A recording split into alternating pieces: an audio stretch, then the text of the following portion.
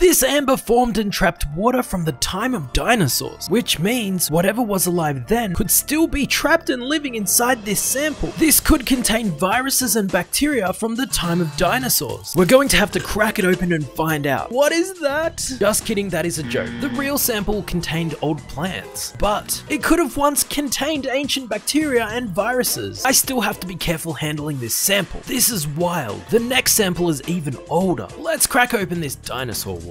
I drilled it open, I slurped out that dinosaur water, and I threw it under the microscope. You're not ready for this. The sample just contained plant particles and possibly a bug leg? What? It's crazy to think that this water has been isolated from the world since the time of dinosaurs.